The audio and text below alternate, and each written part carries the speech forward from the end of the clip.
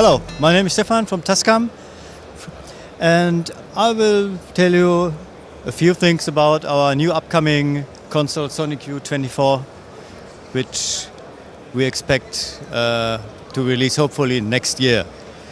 So, first of all, as you can see, we have a 24-channel audio console with 24 microphone inputs, and on the other hand we have 16 physical outputs. I will show it to you later on from the back side. This is all embedded in the console.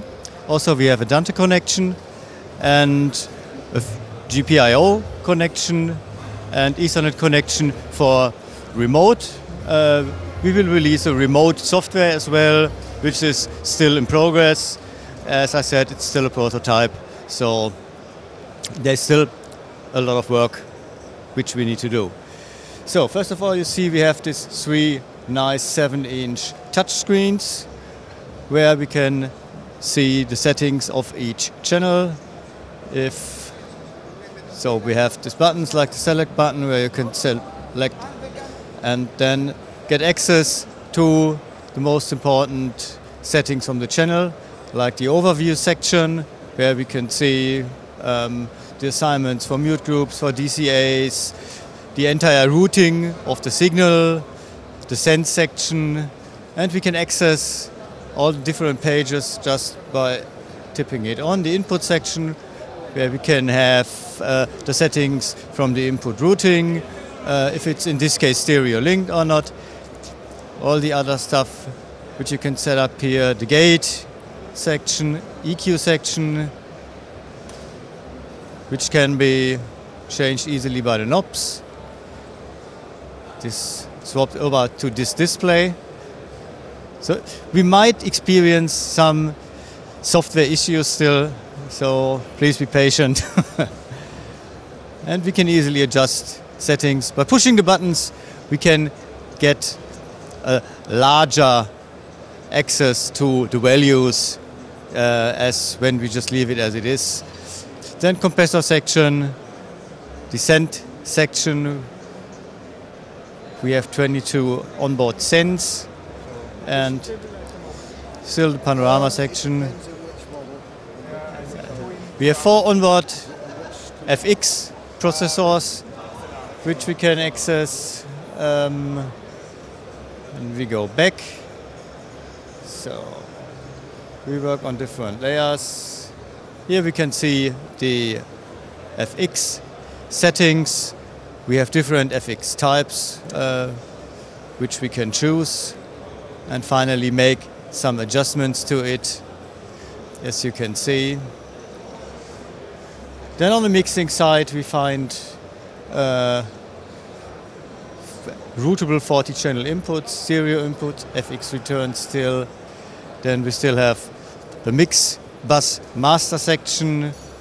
A few are assigned as stereo, most of them as mono, but this is free to set up. We have 8 DCAs, which are freely assignable. You can give them individual names. In this case, it's still default. So, and we have this layer key, 7 different layer keys, where we can assign stuff by default. If we go in the settings here, we can see in the user keys what is the current status of the layers in this case. But we can assign individual customized layers to each of these buttons, even to the user keys. We have 12 different user keys which can handle a lot of different functions from the console, and the same with the user keys from A to F, where you can assign. When we go to the menu, we have the user key setup again. We see the current status. I put some sends on faders on this one to get access to monitor mixes. And here in this case I put, just for the snapshot control, the previous and next buttons to easily swap through the different snapshots we have in the console, up to 128 at the moment. So then we have for sure access to the coloring and to the names of the scribble screens. You can easily give them individual names and these individual icons.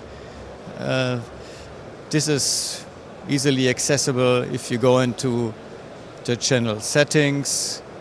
You can rename it. You have a lot of icons available and you can choose for the color.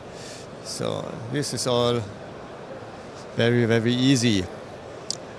Let's have a look on the back side. As I told you, we have 24 microphone inputs in this case.